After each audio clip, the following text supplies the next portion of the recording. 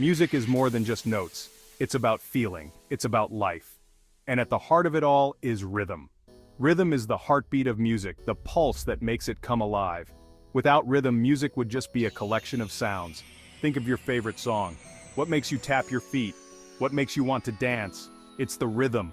It's the driving force that compels you to move and feel the music. Rhythm is the foundation on which melody and harmony are built. It provides the structure and organization that allows us to make sense of music.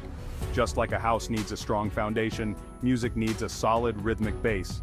Whether you're a seasoned musician or just starting out, understanding rhythm is crucial for your musical journey. It's the key to unlocking your full potential and creating music that truly moves people.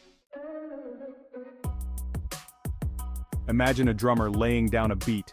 The bass player joins in, locking in with the kick drum. Then comes the guitar, adding rhythmic chords. Finally, the vocalist begins to sing, their melody weaving in and out of the rhythmic tapestry. Each instrument has its own role to play, but they all share a common thread: rhythm.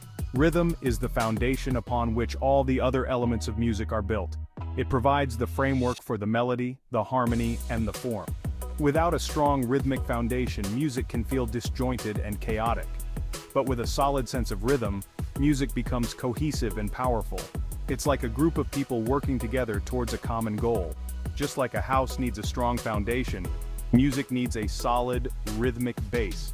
Without it, the entire structure will collapse. So if you want to be a great musician, you need to develop a strong sense of rhythm. Timing is everything in music. No matter how well you play your instrument, if your timing is off, the music will suffer. It's like a dancer who's always a step behind the beat. It just doesn't look right. Every note has its place in time. When you play a note at the right time, it creates a sense of groove and momentum. But when you play a note even slightly out of time, it disrupts the flow of the music. This is true for all instruments, not just rhythm instruments like drums and bass. Even instruments that play long, sustained notes like the violin or the human voice need to be aware of their timing. A held note that's too long or too short can throw off the entire ensemble. Mastering timing takes practice and dedication, but the rewards are well worth it. When you have good timing, you'll find that your playing becomes more effortless, and your music becomes more enjoyable to listen to.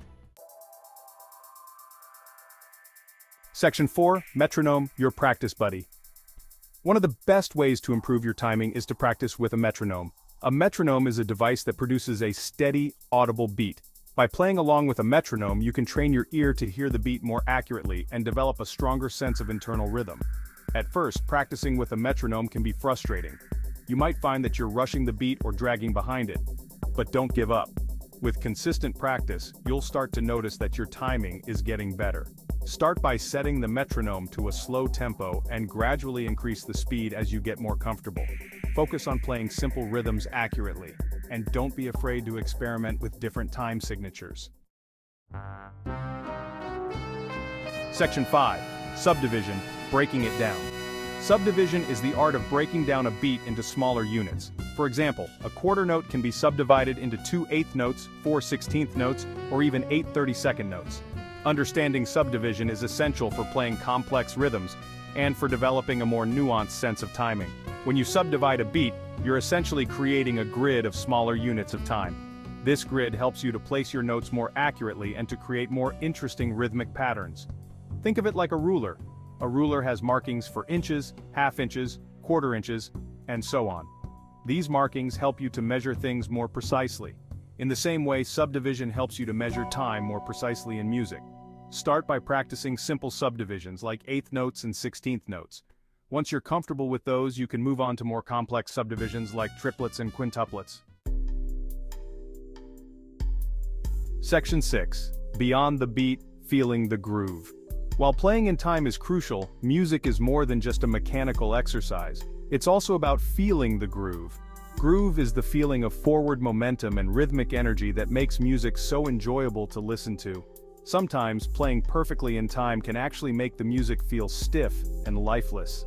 That's because music often breathes a little bit, with some notes slightly ahead of or behind the beat. Think about how a good dancer moves. They don't move like a robot, hitting every beat with perfect precision. Instead, they flow with the music, sometimes anticipating the beat, sometimes lagging behind it just a little. Listen closely to your favorite musicians. Pay attention to how they phrase their notes, how they use silence, and how they interact with the other musicians. Section 7. Ensemble playing, one heartbeat. Playing music with others is one of the most rewarding experiences a musician can have. It's a chance to connect with other people on a deep level and create something truly special together. But playing in an ensemble also presents unique challenges, particularly when it comes to rhythm. In an ensemble setting, it's essential that everyone is listening to each other and playing together as one. If even one person is rushing or dragging, it can throw off the entire group. Imagine a rowing team. If everyone isn't rowing in sync, the boat will go in circles. But when everyone is rowing together, the boat glides smoothly through the water. Playing in an ensemble is a constant conversation.